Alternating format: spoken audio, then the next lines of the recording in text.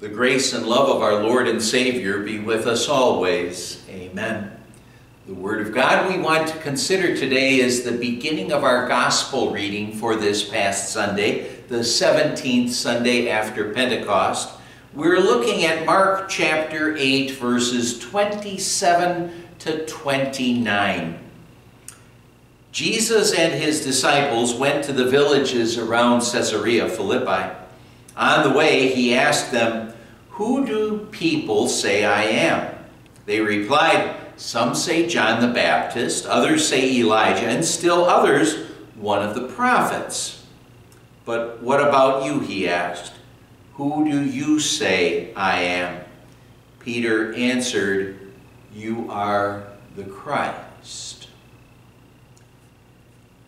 My dear friends in Christ, at the time of our reading, Jesus' public ministry was rapidly coming to a close. And because it was coming to a close like that, what Jesus was often doing is withdrawing a bit more from the crowds because he had some heavy-duty instruction of his disciples to do so that they would be able to carry on and be Jesus' witnesses after Jesus accomplished his work, after he ascended into heaven.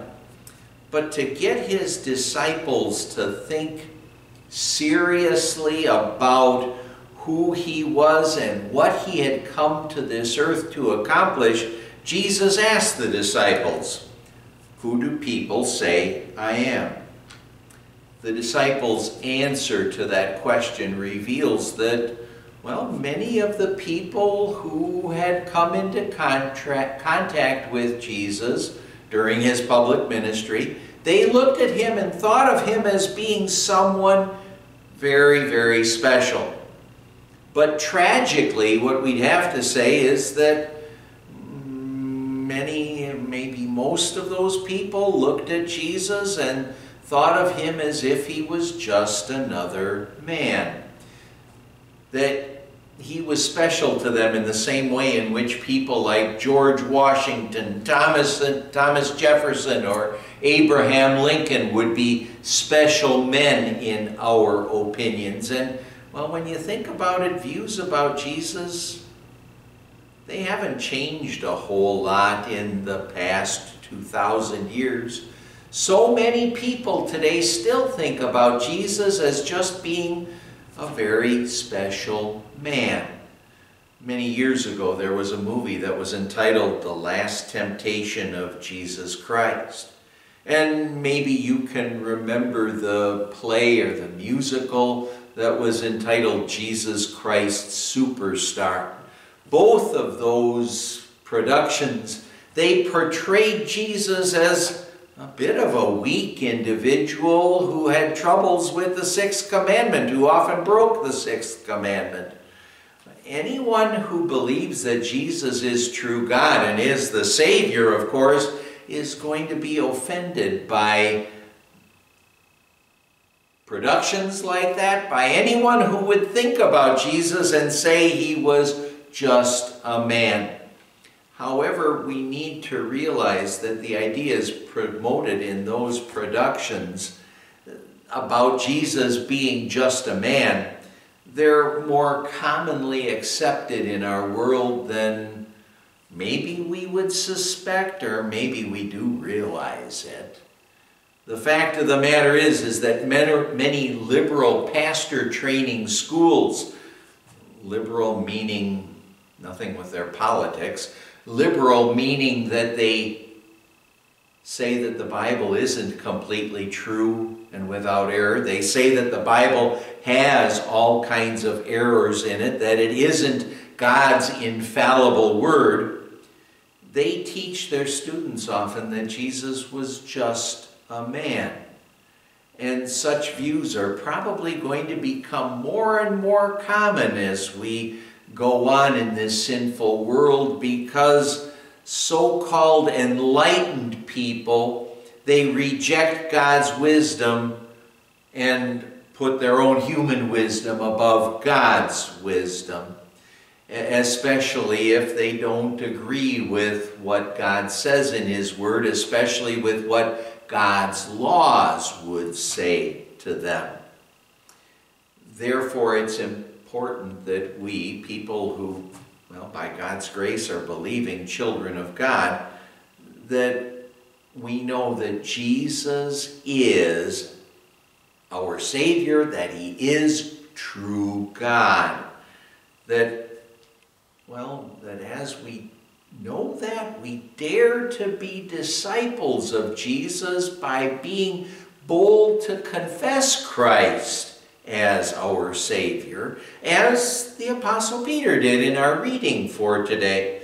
When Jesus asked the disciples, "But what about you? Who do you say I am?" Well, by the grace of God, the Apostle Peter was able to respond to that, "You are the Christ."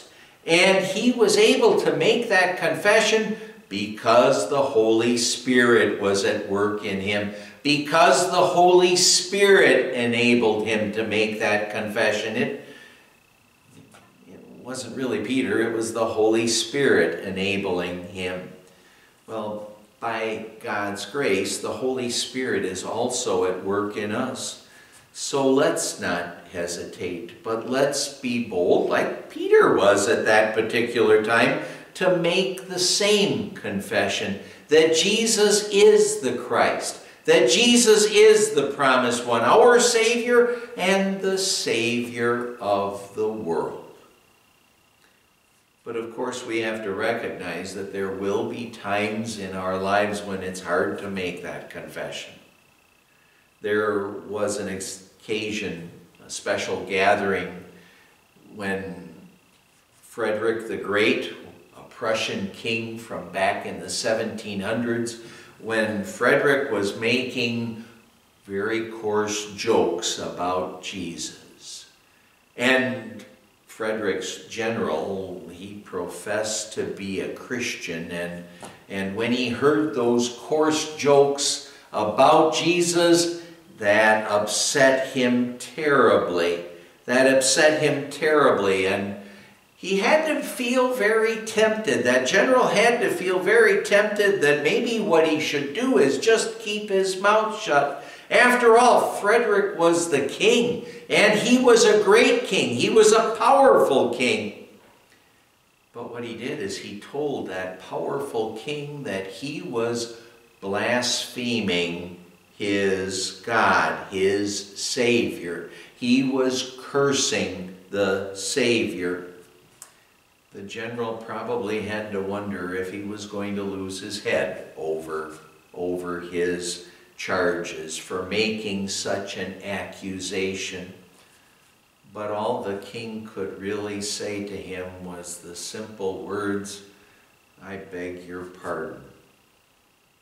It wasn't easy for that general to make the confession that he did.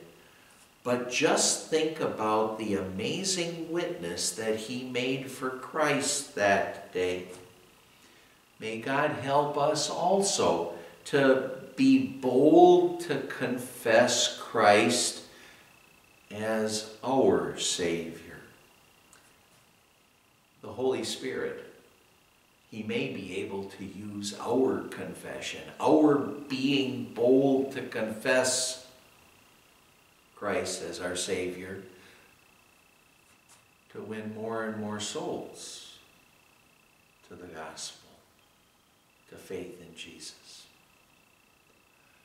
Amen. Let's pray. Lord God, Heavenly Father, thank you for giving us faith in Jesus, our Savior.